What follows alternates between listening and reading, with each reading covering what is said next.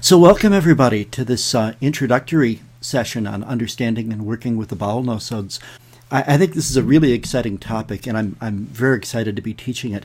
And as always, I really appreciate your presence and participation in these. I find that when I have the opportunity to teach something, it's an opportunity to look at the holes in my understanding and misconceptions I might have, and to further research those and to kind of get it together. Because if I'm going to pass something along to you guys, maybe it should be a little more intact than the threads and pieces I have in my head. So this is a really great opportunity for me to help put these things together.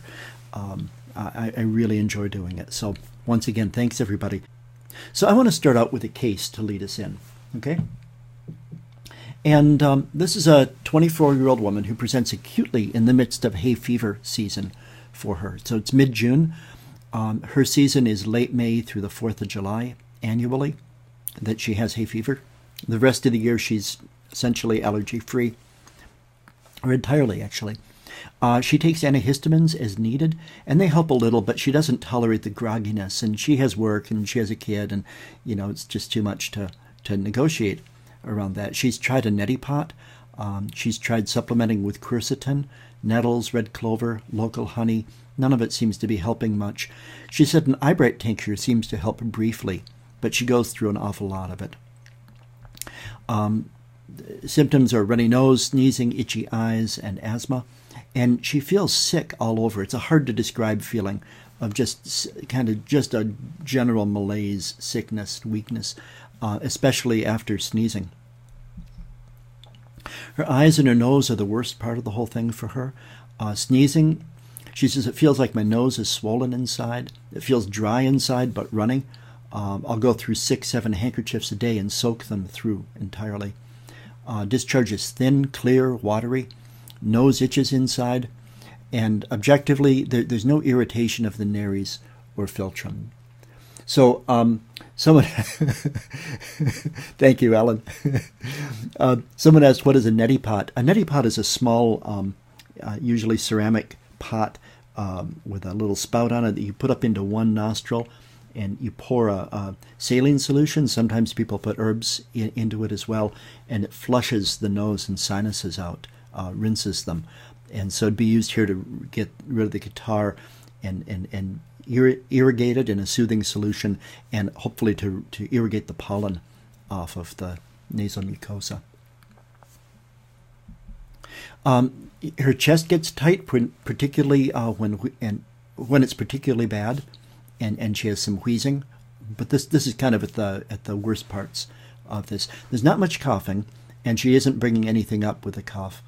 And listening to her, and right now she's not feeling that, but listening to her, there is a mild and expiratory wheeze I can hear with a stethoscope, and some prolongation of the expiratory phase, which is indicative of asthma. The peak flow, using a little instrument in the office, handheld unit, her peak flow is 340, and that's about 80% of the predicted maximum for a woman of her age and height, which is how we norm that data. So at 80%, usually a person doesn't feel symptomatic, but the red on the edge and any little thing will tip them over into feeling symptomatic. Usually about 70% of your maximal peak flow is when you feel asthmatic. It varies, but she says, I get tickling and itching in my voice box and gestures to her larynx, and her voice can get hoarse. And generally, everything is worse with bright sunlight. Her eyes, she doesn't tolerate the sun. The sneezing is much worse in sunlight. And in general, she feels worse overall in sunlight, much so. Everything is much better when washing the face. Her eyes, her nose, and in general are better when she rinses her face. And she prefers cool water to rinse with.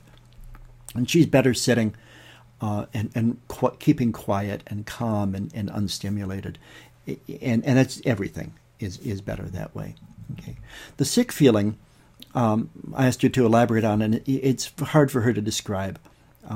But it's an empty feeling. She indicates her abdomen, but didn't seem too pleased with that as the explanation. It's a washed out feeling. She needs to sit down. It's a general malaise. Now, you guys feel free to take this case to your repertories and analyze it. Organize it. Bettinghausen X diagram would be a great way to organize this case. Pick out 4 to 6 representative rubrics, representing evenly the chief complaint, the modalities, the concomitants, the sensations, and descriptors. And I think it'll be pretty easy to come up with the remedy that she needs for this case, which is not a bowel nosode, but we'll get to that, okay? It's a pretty clear euphrasia case, okay? Euphrasia officinaris, or, botanically it's gone through some name changes, but pretty familiar remedy for us, okay? And, of course, she was using this in crude form, in tincture form, and deriving some deriving some, I would suggest, homeopathic benefit from it in that crude dose. So I decided to give it to her in potency. So I put 12C in water. Many ways we could have effectively dosed this case. But I put 12C in water, 1 pellet in an ounce in a dropper bottle, 30 cc's of water, and told her to take 2 to 4 drops as needed, up to 4 times a day after 4 succussions, and kind of set her free to titrate that to her need. But the case isn't over at all, by any means here. Kent tells us in his lecture on Allium cepa, and, I get upset with Kent sometimes and sometimes praise him. He was I think Kent ran very hot and cold on what he contributed to our profession. And this is a place where he was rocking, okay, where he really comes through first. He says, the nature of hay fever is not generally understood. It's really only an explosion of chronic disease. That is, it's a manifestation of psora, and it can be eradicated only by antisoric treatment. I think I might expand that and say that we see cases of hay fever that are soric and cases that are tubercular, principally. Many a time I've seen hay fever wiped out in one season by a short-acting remedy, only to return just the same, the next season just the same, and perhaps a different remedy will be required. As soon as the hay fever is stopped, you must begin with treatment of the chronic disease. Okay. There'll be symptoms, if you know how to hunt for them, that differ altogether from the acute attack. When the hay fever is on, these don't appear. It's a difficult matter to find a remedy for the chronic disease. Okay, I'm reframing his language a little bit here to keep it clear. When the hay fever is at its height, for it resembles an acute disease at that point. But it's a manifestation of psora, like any other manifestation of psora, as eruptions, cough, etc. could be. The nose may manifest only a certain phase of the chronic disease in any one season, which may, for instance, be suited, this year to Allium cepa, in our case this year to euphrasia. Next year, not even guaranteed that euphrasia is going to work for her. The best time to treat hay fever is after the acute attack subsides and until it begins the next season. So, in order to address this chronic disease and to cure her so it doesn't happen, the best time is after it subsides, okay, before it begins again the next season. And I think most often after an acute exacerbation of a chronic settles down, it's kind of like the whale splashing around at the surface. All you see is spray for a while. After the splashing stops and the whale starts to dive is probably the best time to take the case. So soon after the resolution of the acute flare of the chronic disease is usually our best opportunity to see the chronic disease at its clearest. If we wait too long, and we wait until, November or something, very far from her acute attack, the whale may be just too far under the surface. The chronic disease may be too latent at that phase for us to really see. We want to see the chronic disease when it's not flaring acutely, okay, in one way or another, but when it's starting to return to its latent state. Probably the best opportunity for us to see the chronic state. So Hahnemann tells us, and he gets around to this in the section of the Organon when he talks about mental emotional disease. So he talks about it in that context, but I don't think there's anything that applies to mental emotional disease uniquely that doesn't apply to disease as a whole. Okay, so at one point in the Organon, Hahnemann stops using the word mental emotional disease and uses so-called mental emotional disease and so-called somatic disease. So I'd like to follow that lead and not respecting any imaginal mind-body barrier.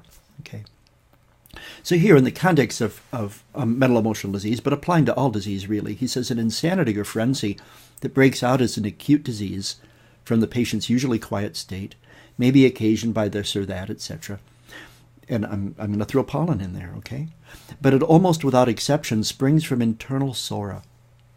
We can generalize it, internal chronic disease that, as it were, flares up like a flame. Such a case cannot be treated straight away in its acute onset with antisoric medicines. Now that's a really profound sentence here.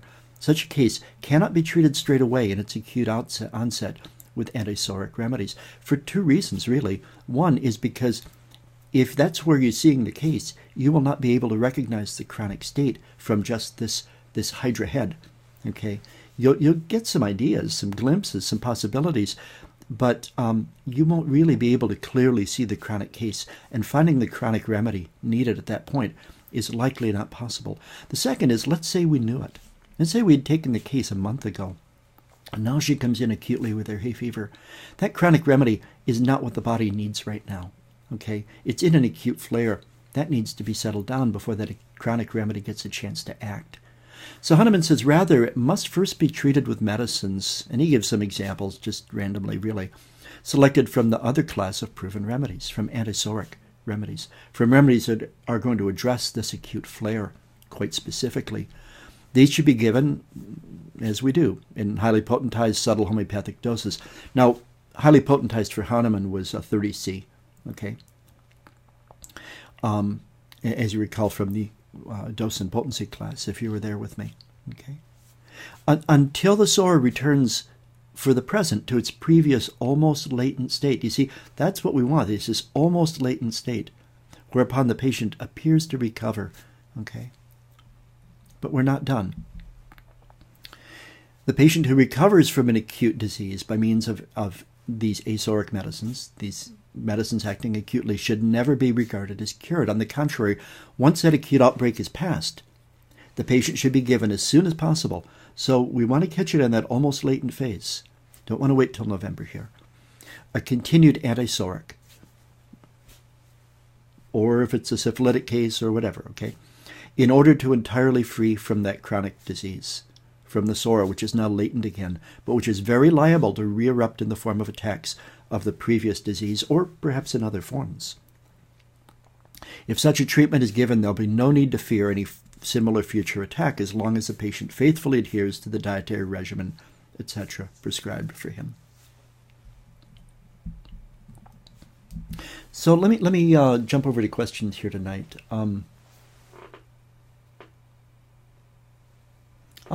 Someone asked, why would I not suspect that her symptom picture was somewhat a result of the large amounts of eyebright that she reports taking, similar to a cannabis indica picture emerging when taking the case of a person who smokes pot? Well, you see, the reason a person who smokes pot on a daily basis, okay, regular users, the reason it's very hard to take their case, and if you do, you'll usually find them in a cannabis indica picture. They don't need that as a remedy, is because the substance is fat soluble, and they have a continual release, okay, of that substance into their system. And they probably have to be off for months, 4 to 6 months, before you could take a clean case on them. Eyebright lasts a very short period of time in the body, and I think if we found that her allergy symptoms were tremendously modified in the course of using the eyebright, we might think that we might be seeing improving symptoms of eyebright. But what we see is that she has a little bit of relief, and it doesn't really change the picture of the story here. Okay, I think you'd have to take a lot of eyebright to put yourself into a chronic euphrasia state. Okay. So she comes back in late July, so the hay fever season's over. And she says the remedy helped more than anything else I tried. I took it 3-4 times a day and had 70 to 80% relief. And so I'm wanting to take her chronic case. And she says, well, I'm generally well. I don't really have any complaints outside of hay fever season. And the portion of the interview that I always emphasize, which is the listening, is basically over at this point. Okay, so I went into a review of systems. And what I find is that her menses are somewhat on the heavy side, not hugely. She uses 4 pads a day and occasionally needs to double up pads, so it's not a lot. It's more than average, but it's not a lot. Minor cramping, 2 on a scale of 10, not every month. More anxious than usual when she has her PMS. She says it's general worries about everything, but I'm better when I'm around people. And then explains I'm an anxious person normally. It's just that it's worse before my period. I work things up when I'm on my own. I need to be around people. So when she's around people, it makes a huge difference here for her. She had said I get cracks in the corners of my nose and the corners of my mouth, and they sting, and I use Vaseline on them. They come and go. And my nose often feels dry inside, and I use Vaseline during the winter months for my nose. Her stools are soft, and I asked her, I'll show you the Bristol stool chart in a moment. I asked her to match the chart, and she says Bristol types 4 to 5. We'll take a look at that in a moment. But even when they're intact, they're skinny, okay, and kind of slippery and not very well formed, and they're very foul. I need to open the window or turn the fan on in the bathroom. Okay, and this is not a prissy, fastidious kind of individual. Okay, so it's not that she's responding to average fecal odor. So I get a rare constipation. I'm on the Bristol type 1 or 2. Again, she's pointing to the card for me, maybe once a month or less, and frequent flatulence with a foul odor that can be embarrassing in public. So here's a Bristol stool chart, and Bristol, England is famous for this. I think it's their major claim to fame, I understand. If anyone out there is from Bristol, I'm sorry. I don't mean to be offensive here. But it's a major contribution to medical science, actually. So her stools are like this, okay, type 4 to 5, like a sausage or snake, smooth and soft, but on the thin and soft end of this, okay, and kind of slimy. And type 5, soft blobs with clear-cut edges, okay. And occasionally she goes type 1 or 2, less than once a month, between separate hard lumps like sheep dung, you know, that are hard to pass, and sausage-shaped but lumpy, kind of stuck together and hard, okay.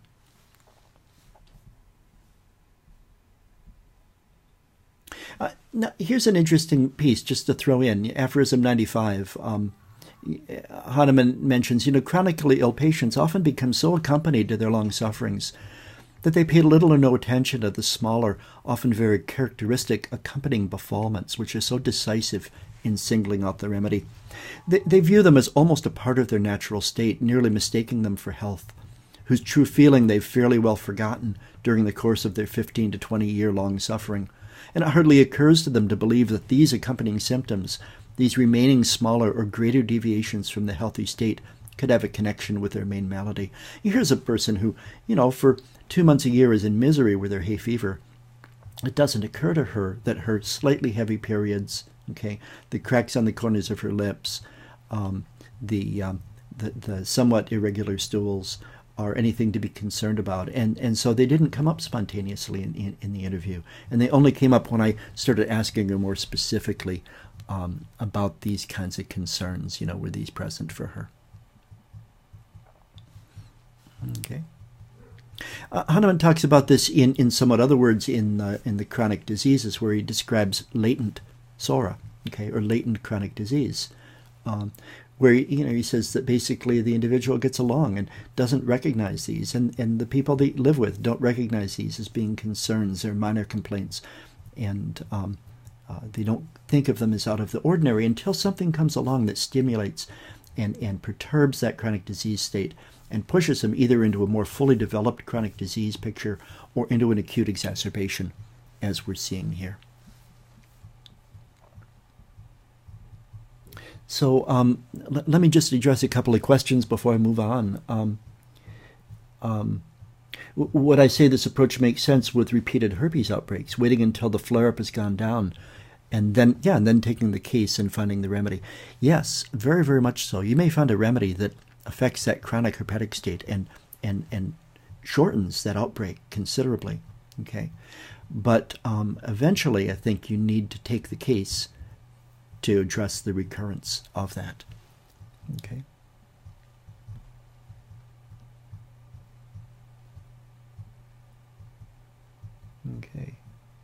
Yeah, Mark mentions the edible Bristol stool scale, and I did not include that, Mark, in my presentation tonight because I was afraid it would offend a few people. But you gave the reference to it, and if I'm not sure that's visible to all. If not, I'll post it at the end of the presentation today. It was rather hilarious. So she tells me she also had a childhood history of eczema. She said it was pretty bad, but I grew out of it around the age of 4 or 5, which is around when the hay fever started.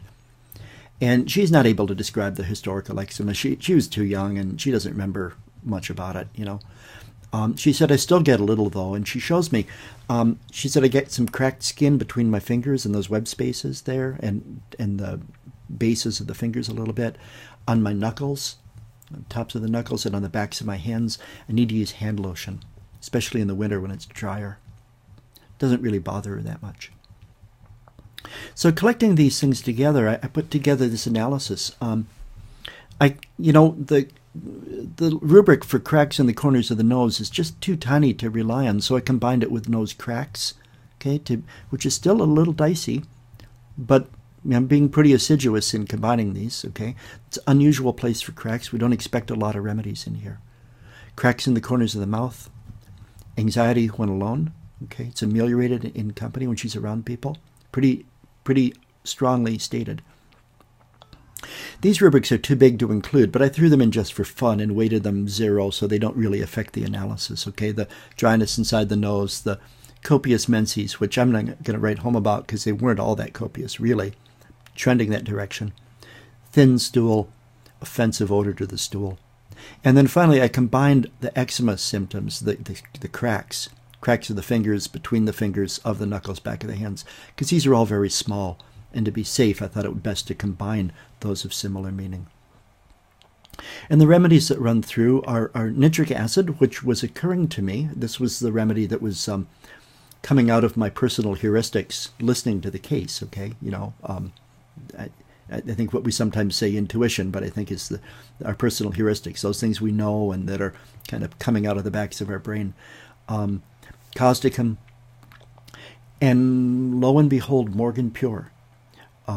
Now, these 3 remedies are coming up here all in 4 rubrics. What's the difference in how the analysis is handling these? Why is nitric acid coming up first and Morgan Pure third and causticum second? What's differentiating their presence in this analysis here? Grading, only the grading, okay? And remember, I've emphasized so often when working with the contemporary repertories or any repertory derivative of Kent's, we have to be very, very cautious of grading, especially when it comes to smaller, lesser-known remedies. They're ignored, they're not treated as well. If working with the Bettinghausen's therapeutic pocketbook, grading might elevate itself to a little bit greater importance. I think cards are out on that in my understanding of things. But yeah, so I think these 3 remedies all have to be considered very much with the same weight. But here this tiny remedy is not only coming through tied with these other 2 huge, well-known remedies, but we see it in cracks in the corners of the nose specifically. We see it in the cracks specifically between the fingers of the knuckles and backs of the hands. So this little tiny remedy, as audaciously showing up here in the analysis as it is, even the remedies that follow in only 3 of the active rubrics in this case, are big remedies, okay? So if we were to do an electronic small remedies weighting in this case, Morgan Pure just shoots way, way up to the top, as our ability to do this just by eyeballing these remedies and saying any other small remedies to consider here. Okay, Morgan Pure is just beating us out. And of course, it's showing up with these cracking remedies like graphites and petroleum, okay, sulfur, okay, big eczematous cracking remedies. I ended up giving her Morgan Pure, Pedersen, and these are available. You know, it's interesting in the potencies available on these. We can find them in some of the standard potencies, but 18C is a very common potency to obtain today. Historically, Batch and the Pedersens appeared to work mostly with 12C, 30C, occasionally with higher potencies, as up to 1M on some occasions, and perhaps even beyond. But the 18Cs are readily available, and that's what I had in my kit. So I gave Morgan Pure Paterson 18C, 1 pellet once, and we'll talk a little bit about this remedy. This is a remedy prepared from stool bacterium, okay? It's a bit unclear. We're going to talk about the sources of these in the class and trying to trace them down. And you're going to find individuals in various publications today suggesting clearly what these are. I think we can't state with certainty what this bacterium is, but it appears to be Morganella morganii, most likely, okay, with some other possibilities, and may well actually represent a bit of a mixed culture of several bacteria that would show up with the same results on the bacteriologic testing that was available to Batch and to the Patersons. So follow up at 4 weeks.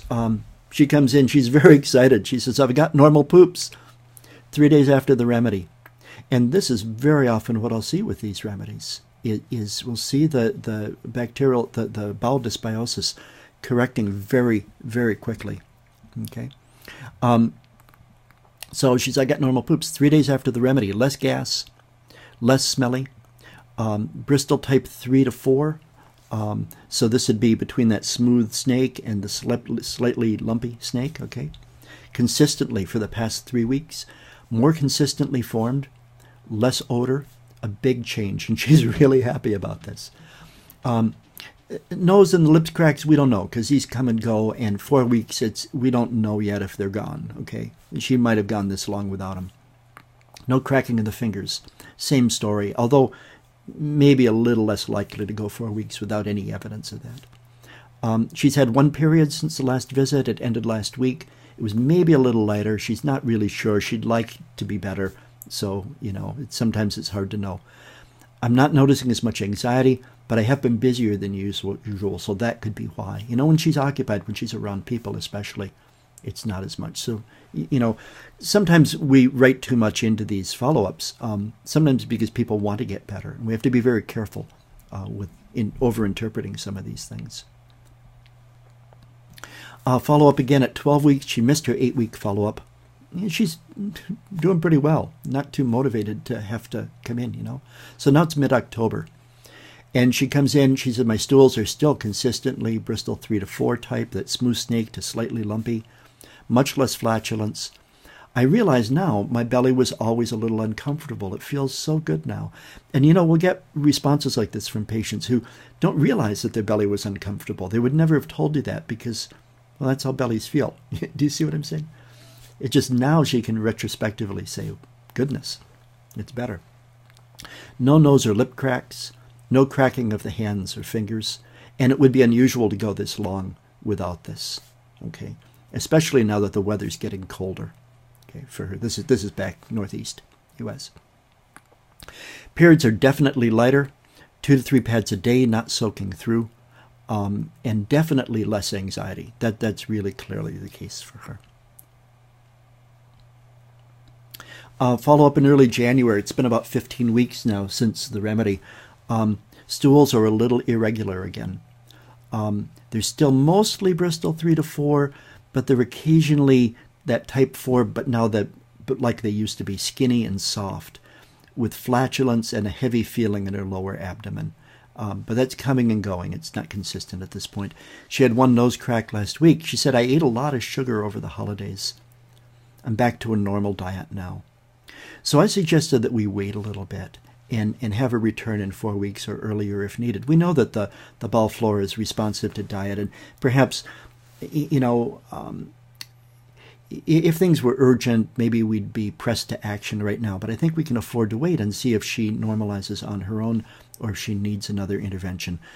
James Taylor Kent, again, in one of his pearlish moments, told us we've often acted too soon and seldom waited too long. So I think to wait 8 weeks, 12 weeks, 16 weeks is overdoing it. But to give her 4 weeks to see if she recovers from her dietary indiscretions of the holidays, I think is very reasonable. So 2 weeks later, she comes in and she says, earlier than designated, and says, definitely move in the wrong direction. Mouth and nose cracks have been troublesome. Stools are now more consistently that Bristol 4 to 5, now skinny, soft, some of the separate chunks, soft chunks, with abdominal discomfort and flatulence, occasionally gassy urging on waking in the morning, cracks over my knuckles when I'm washing the dishes. And I think I'm starting to feel more anxious again, just in the morning on waking. Okay. So, at this point, we might re-examine the case. We don't necessarily automatically repeat the remedy. We want to see if there's something that's indicating something in another direction. And what I'm seeing here is, interestingly, the gassy urging on waking in the morning and the anxiety on waking in the morning. And that makes me think of what remedy that's closely related to this case. Especially if she were waking up with a strong urge to stool and had to run to the toilet when she woke up. And the anxiety on waking in the morning. Yes, sulfur. And so, I want to look at this carefully. So I just did a quick look at symptoms of the of Morgan Pure related to morning. And I see that we see morning as a general aggravation for this remedy. Head pain in the morning, stiffness of the lips in the morning, of the tongue in the morning, diarrhea in the morning, stool thin in the morning, urging in the morning, very similar to sulfurs, cough in the morning, cough loose in the morning, stiffness of the fingers in the morning. Okay, here this is the symptoms included in the full repertory, but not in the Millennium View that I'm looking in right now. That's why it shows up like this. So I think we can see this aggravation in the morning doesn't steer me away from the already effective remedy in the case. Okay, if this were in contradiction to the remedy given, that would indicate that I maybe need to look further. But I think I feel pretty confident here in repeating the remedy given. So I repeated Morgan Pure, 18C, 1 pellet once again at this point. And, I could kick myself for not giving it 2 weeks earlier, but I think that waiting was a reasonable thing to do, to watch what happens here. Okay. And people have asked about other interventions. People have asked, what about giving her probiotics at that point or whatever? And we're going to go into that in so much depth in the course itself, because this is also linked to that, okay? So anyway, give her that, repeat the remedy. Phone follow-up a week after the repeat dose. All complaints are much better. The cracks are healed. The stools were normal on the second day after the dose. She was very happy. And the next I saw her was in late June, now about 1 year following that first acute visit. And she comes into the office. She says, I thought I'd drop in to show you my nose. And she proudly displays this normal, non-drippy, non-sneezing nose and a dry handkerchief. And says, I've had no signs of allergy this year. Stools remain Bristol type 3 to 4 consistently. I've had rare minor flatus. My abdomen feels relaxed and light. She is really thrilled with how her belly, she didn't realize her belly felt bad before. Okay, my menses are normal. I've no nose or mouth cracks, no cracking in my fingers and hands, and the anxiety feels really quite entirely resolved. So this brings us to the topic of the course, working with bowel nosodes. And I want to mention first, this was one of the early cases in which I actually employed a bowel nosode.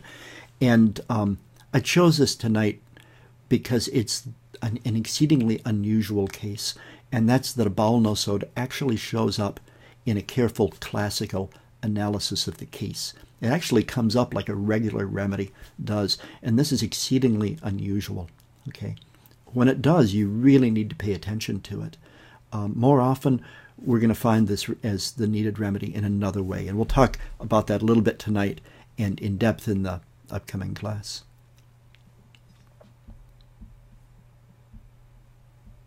So, the bowel nosodes are remedies prepared from this stuff. And I would, it's a lot easier when I see my audience in front of me, knowing who's laughing and who feels offended. But I used to poo-poo the whole notion of bowel nosodes, and we could get into a lot of puns about this. I thought it was a bit of, piece of crap. And just another opportunity to promote Farouk as a teacher. I'm remembering many, many years ago, shortly after I first developed an acquaintance with Farouk, asking him, mentioning once in passing that the topic of bowel nosodes came up, and I, as I recall the conversation, it went something like my saying I really didn't use them in my practice, and he looked at me astonished and looked at me and said, Will, I took you for an intelligent man. You know, and it was one of those times where it was delivered so, so forthrightly and at the same time so gently and compassionately as Farouk has the ability to do. But it was one of those times of, I thought you were an intelligent man, realizing that there was something that I was missing, and perhaps ought to pay attention to this aspect of practice that I'd paid so little attention to. Now I want to go back just a little bit, and we're going to do more of this in the class itself, but I want to talk about the environment in which this whole therapeutic method developed.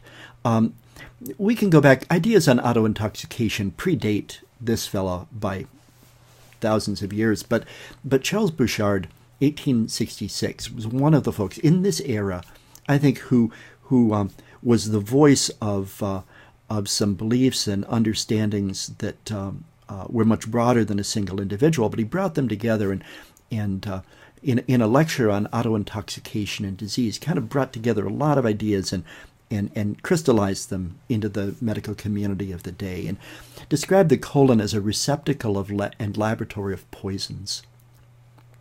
This is shortly after the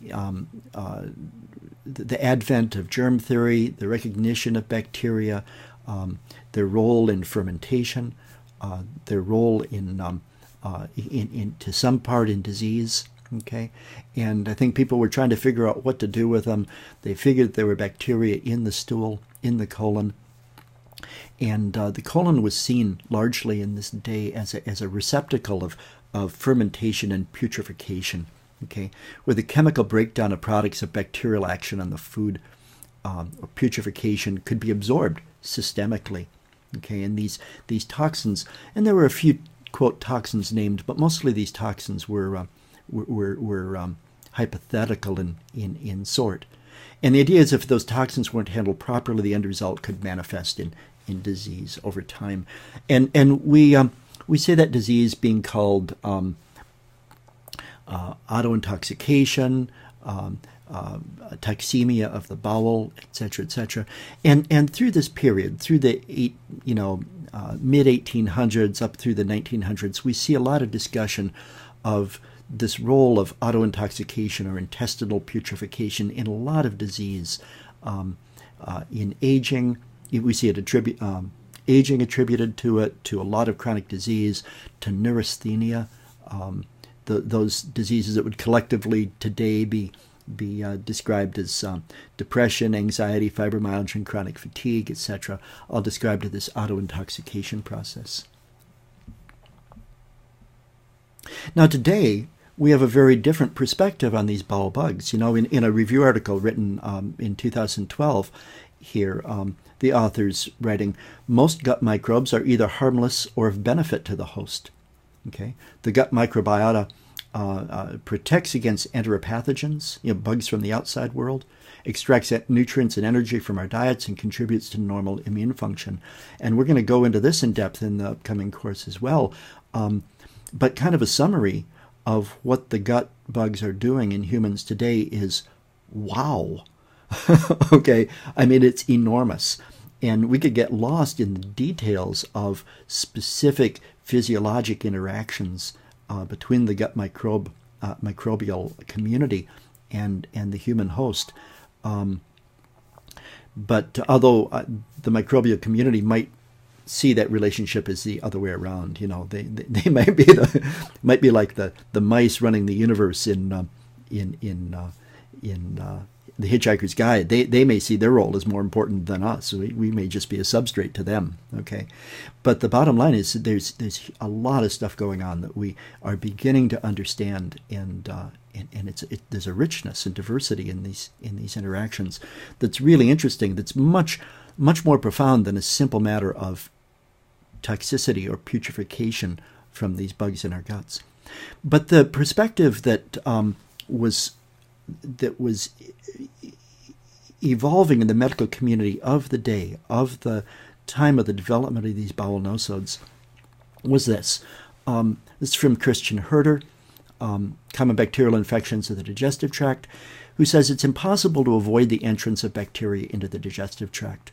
I believe the chief significance of the obligate intestinal bacteria, those that are living there, lies in their potential capacity for thus checking the development of other types of organisms capable of doing injury. So rather than looking at this richness that we see today of the essential nature of these coexisting organisms with our being, the perspective of the day was that there were two types of bugs: those that took up space and those that could do us harm. Okay, and those living in the gut were taking up the space and preventing those from doing us harm. Okay, and very early on, there fell a differentiation between two groups of bugs. Okay, between those bacilli, those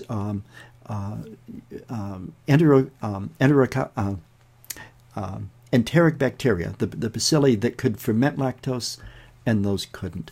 And early on, we developed the ability to differentiate between these in culture. McConkey was a bacteriologist for the Liverpool sewage system, and he developed a medium which was put up in agar that had nutrients and pH indicators in it, such that if you grew bacteria that could ferment lactose, they would turn red, the colonies would turn red, and bacteria that could not ferment lactose remained clear or white on here. So it became possible to differentiate between these two large classes of bacteria, those that could ferment lactose, those that couldn't. And in a kind of, what I would suggest is kind of a simplistic view of the day, there was a large distinction drawn between these two groups of bacteria.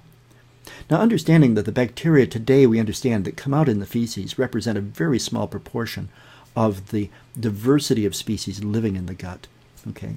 And those that can be cultured represent a small proportion of those that are even in the feces or that are living in the gut. But this became the focus early on with these two classes of bacteria. And in the environment of these distinctions walked in Edward Batch. We often mispronounce his name. This is Edward Batch of the Batch Flower Remedies. His name was not pronounced Bach, even though he was Welsh, and it should have been pronounced Bach, so we'll call Batch as he preferred. He was a bacteriologist, and in 1919 he had the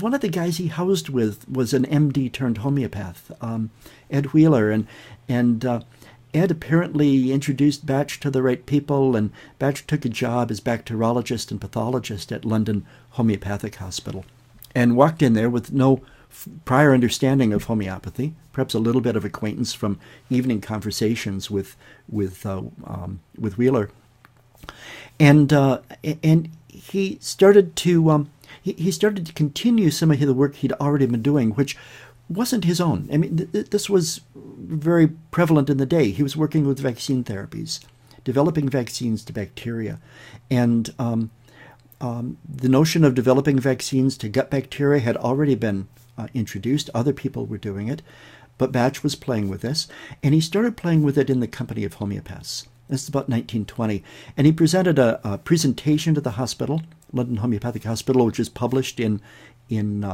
Homeopathic Journal of the day, British Journal of Homeopathy, the relation of vaccine therapy to homeopathy, in which he tries to make the point that vaccine therapy is actually very closely related to homeopathy. We're using a little bit of the hair of the dog that could have bit you to get a reaction from the body. Very interesting paper. Now, one of the things that he noticed, and people had noticed before him, was that if you take people's poop and you plate it out on the culture media, which was in use in the day to look for coliforms, to look for these colon bacteria, this McConkey's agar, that in health we found principally lactose fermenting bacilli growing out.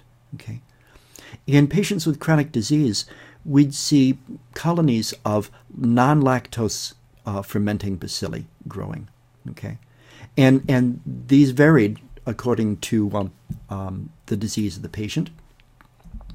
And there was a pattern that we would see in chronic disease of going back and forth between entirely lactose fermenting bacilli and shedding of some non-lactose fermenting bacilli in the stools of people with chronic illness. And we're going to talk about those patterns and how those were used to design therapy in the class that comes up. So these were the two classes of bacteria, okay, that they're looking at. Now, Batch was actually initially playing with autologous vaccination. In other words, he was having people poop, plating out their stool, okay, on McConkey's agar, finding the colonies of non-lactose fermenting bacilli, okay, plating those out again, and from this, creating a subdermal injection, heat killing the bacteria, and injecting these subdermally, okay, in order to, quote, immunize against these bacteria in the stool. This was his philosophy. This was his idea. Okay.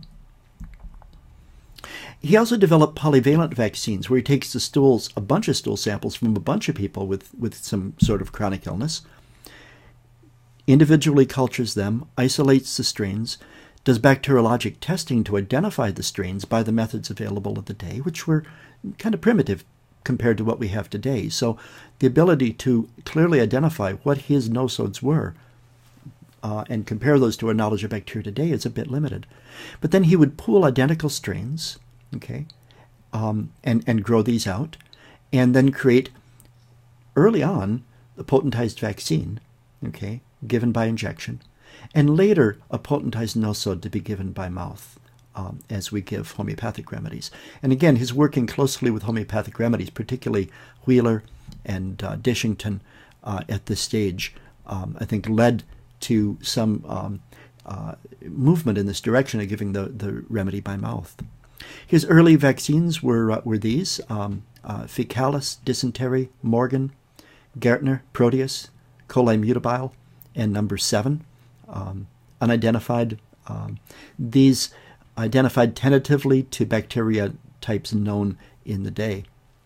Tentatively, I would have to say. And Batch recognized that tentativeness. And he would prescribe on the results of a stool culture. He would either give the autologous vaccine from the dominant non-lactose fermenting culture from the individual, give them their own bacteria back to them as a vaccine, or identify the dominant non-lactose fermenting bacillus in the stool and use the corresponding polyvalent vaccine by injection or by potentized nosode. It's not real clear when Batch actually started using the potentized nosode by mouth. We know that he was using this by 1930, but it was apparently Thomas Dishington from Glasgow who became involved about 1927 or so, who was pioneering the use of the oral remedy. So it's not clear whether Batch actually did a lot with the remedy in the nosode form that we know today. He was principally using injectable vaccines. Elizabeth and John Paterson came along from Glasgow about 1927, and they set up a lab at the Homeopathic Hospital in Glasgow, Scotland. And they were involved, John through 1950 and Elizabeth through 1963, in furthering our development of these. And they furthered our development so that the contemporary collection of bowel nosodes that we have principally available to us and that are in principal use are Morgan Pure and Morgan Gärtner, both Paterson, and X. Okay, these were all derived from Morgan Co., Batch's original Morgan type. Okay, and this was felt to be a pure culture. And the Morgan Gärtner was either another bacterium that had been contaminating this culture or perhaps a compound culture. And X, again, not much known about, not much used. Cicatic Co., which is massively misnamed, as we'll get to in the course.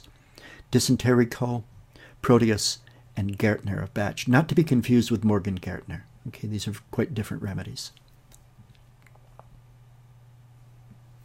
Now, one of the things that Paterson's did is very interesting. They followed a large number of patients who had been given conventional homeopathic remedies that were indicated for the case. Okay, and what they saw was when there was a curative response, and they cultured the bacteria, that there was a dumping, basically, of non-lactose fermenting bacilli in the healing phase. So if an appropriate remedy had been given and there was a healing response, they would see this kind of exodus in the stool of non-lactose fermenting bacilli. And they didn't fully understand what the implications of that was, why those bacteria were in the stool.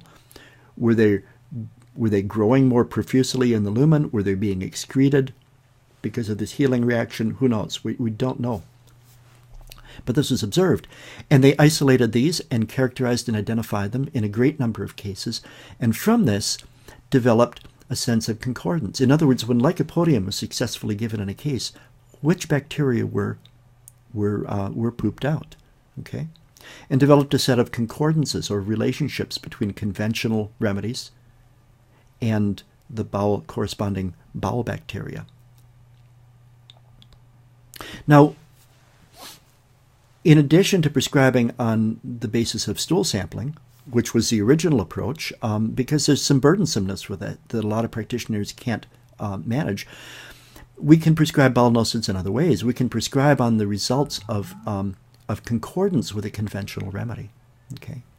So, for example, when an apparently well-indicated remedy fails to act or acts only partially, if we give Lycopodium to a case and it doesn't act, and it looks for the world like a Lycopodium case, or it acts partially, we might consider a concordant bowel nosode. Okay? Or when the apparently best indicating remedy remains an unconvincing match. You take a case and it looks for the world like Lycopodium, okay? But they like cold drinks. Things aren't dominantly one-sided, okay?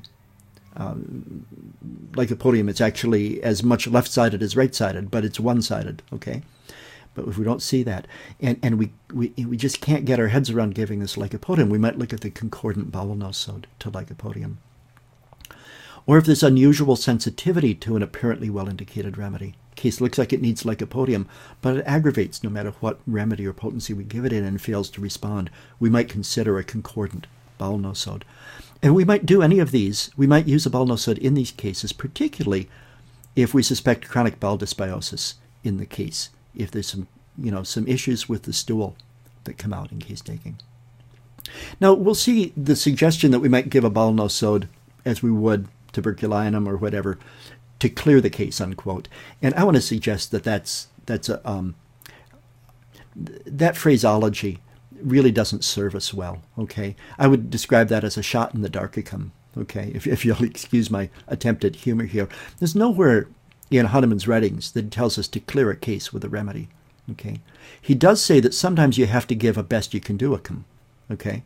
Right? And in aphorisms 162 and 184, he describes those in the cases of, first, insufficient remedies. We can't find a remedy that really covers this case. We have to give the best we can find. And in the second instance, in a case with a paucity of symptoms, with insufficient symptomatology, we might have to open the case with the best shot we can. I think these are the situations in which, quote, to clear the case really describe. Okay? So it means you still give the best remedy you can find, but it might be given with a lower sense of confidence than ordinary. And we may find ourselves giving a bowel nosode in this situation when, again, when we are not clearly seeing a well-known remedy indicated, and bowel disharmony, bowel dysbiosis appears to be an aspect of the case. And very rarely we may give a bowel nosode when it shows up in the analysis, either obstinately, as this one does, or in a small remedies analysis of the case. Okay. This would be, our confidence in giving it would be increased when we saw complementary conventional remedies showing up well in the case, as we do here with Morgan Pure showing up, and Graphites, Sepia, Rus Tox, remedies that are highly concordant with this bowel nosode showing up alongside it. So Elizabeth Peterson, a survey of the nosodes, which is published in the British Homeopathic Journal, volume 49, is a wonderful resource for us. This is also published separately as one of those little B. Jane pamphlets for $2, and it was republished in a more recent version of the British Homeopathic Journal, I think volume 77. I'll give you those references in a moment. Presents the results of 330 consecutive unselected cases. You know, this is wonderful. We don't see women publishing in homeopathy very often, but when they do, men, look at this. I mean, talk about overachieving, you know. right? What's the old thing about Ginger Rogers doing everything Fred Astaire did, but backwards and in high heels? Where do you see somebody publishing the results of 330 consecutive unselected cases? And she said, most of these cases, Morgan Pure was the remedy given in nearly half of them. Okay, Morgan Gärtner, Cicatic Co., and then to lesser extents, Dysentery Co., Proteus, Gärtner batch, number 7, and X. Okay. By the way, there is a number 10 as well. There's a number 7, a number 10, and there's X. And in some of the literature, you'll find number 10 and X confused. Okay. Number 10 is an isolate on its own. X is actually what happens when you further fractionate batches remedy Morgan into Morgan Pure, Morgan Gärtner, and X. Some of the concordances she's described here, for example, Morgan Pure is highly concordant with sulfur. Okay, and these are the numbers of cases in which she saw Morgan Pure and sulfur coming in together in a case. Okay, either the bacillus was excreted on a successful treatment with sulfur, or Morgan Pure followed the sulfur, or vice versa. Okay, sulfur, pulsatilla, graphites, sepia, calcarea austraearum, okay, calicarbonicum, etc. Okay, Morgan Gärtner, highly concordant with the lycopodium, and most of the cases we'll find of Morgan Gärtner are cases that look for the world like lycopodium. Okay, also some concordance with sulfur, pulsatilla, silica, sepia, etc. Okay, Cicatic Co., terribly misnamed, and we'll get to this in the upcoming course. But I think you can see why here as we go through. Although Thuya does factor in as one of the concordant remedies, big concordant remedies: pulsatilla, lycopodium, sepia, tuberculinum, or basilinum. Okay, and I think this remedy should be renamed tubercular Co. But we'll talk about that in some depth here. I just want to lead out before I finish up with these wonderful questions popping in with the future of bowel nosodes, that these bacteria that Edward Batch and the Petersons looked at, reasonably characterized for their day, not terribly well characterized for today. When we look at the actual population of critters and plants living in the gut, okay, and Monera, all of these, this rich and diverse microbiota not only in the gut, but in the nose, in the gingiva of the teeth, okay, in the cheeks of the teeth, on the skin, in various other portions of the body, that cohabit with us and are part of our, and very intimate part of our biology. They've barely touched the diversity of these with the bowel nosodes they've looked at, and I think there's a tremendous future in extending the work that they performed on looking further at the microbes that reside with us, or co-reside with us. And this has a lot of implications in disease. Here, this is looking, these diagrams it would take a little bit to explain, but they're looking at the population diversity of gut microbes in health, in patients presenting with ulcerative colitis and with Crohn's disease. And we can see that the populations not only differ considerably, but one of the big findings is that the populations of gut bugs in Crohn's disease and ulcerative colitis is much less diverse than that seen in a healthy population. There's been a lot of speculation that particular microbes may be responsible for these diseases, but I think if we look beyond the individual microbe thing and look at the whole concept of gut population and community as a whole, it becomes fascinating in investigating these illnesses, okay, and in the possibility of designing treatments that act somehow in the gut bacteria. And, there are individuals playing with things like fecal transplant to treat these diseases with some really wonderful documented success in this. There still are individuals working with bowel bacterial vaccinations to address these diseases. But the possibility of using bowel nosodes to impact on these diseases through their effect on bowel bacteria is really an interesting frontier for us. And particularly as we move into this recognition that we're not just dealing with a toxic gut with resident bacteria displacing them and preventing them from taking over, but we're actually dealing with a gut microbial community that is an intimate part of our being that protects us and interacts with our physiology, our genetics in ways that are profound and very much intertwined with us as a part of our life. So I'm just going to close with some resources, and I'll post these notes in the public section of the course support site so that you have these notes along with the recording of this video. You can go there and find it on the course site at whncourses.com in the public section. These are good core resources to begin with a study. You'll find a lot more written about the bowel nosodes, but these are the places that I would start and that I would weigh the suggestions of other authors against. You're going to find a lot of confusing information as well as information that directs you in a good direction. So these are the solid resources here for us. Let me jump in with a few more questions. And again, I'm sorry I don't have an assistant tonight to read questions for me, so I'm going to pick these off for you quickly here.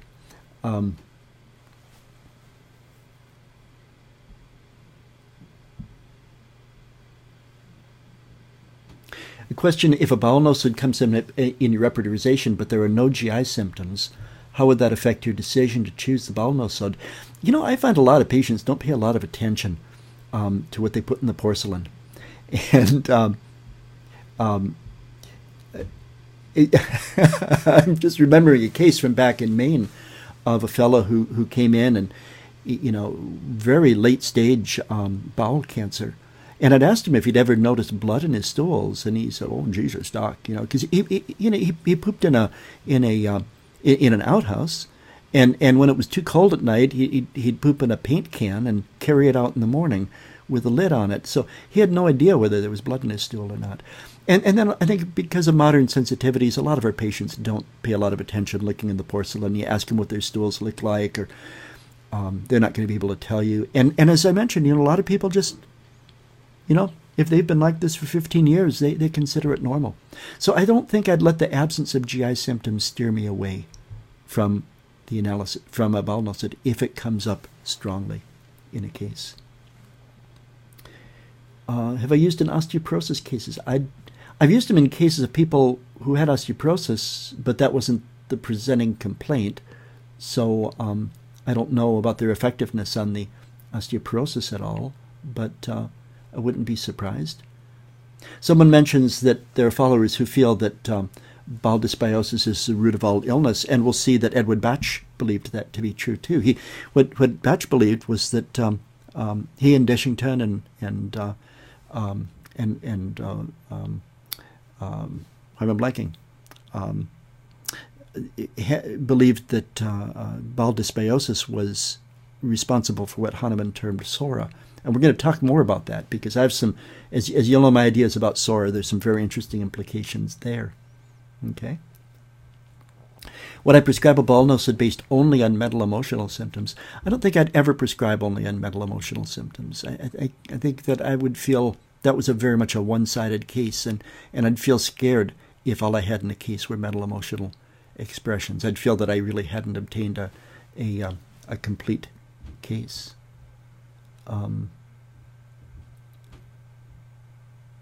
How long after the curative response were they taking stool samples to see what was being dumped? There was usually a latency. There was usually a lag, and it could be up to 2 or 3 weeks before they would see the bacteria showing up in the stool. And Betch talked about that a lot, and talked about the implications of that latency and what that might mean. Okay. Diet. We're going to talk about diet. Okay. Somebody asked about Russell Malcolm. Russell Malcolm's a contemporary who's written a lot on the bowel nosodes and did a really wonderful workshop back in 2002. And I'll be referencing his material, and we'll take a look at some of that. Malcolm's done a nice job in resurrecting some of the historical literature, and we'll go from there for those. So. Okay. Is 18C the highest you give? No, and we'll see in the course I talk about this. I've gone as high as 30C. I've not gone above, but historically, folks have used 1M. I have gone above that even. But I typically will give 6C, 18C, 30C, and I'll give repetitive doses in water as well, which is something more recent in my practice. And I found that to be a very helpful strategy sometimes. What's the look and size of a good bowel movement? Oh, talk to any naturopath. They love to talk about bowel movements with you.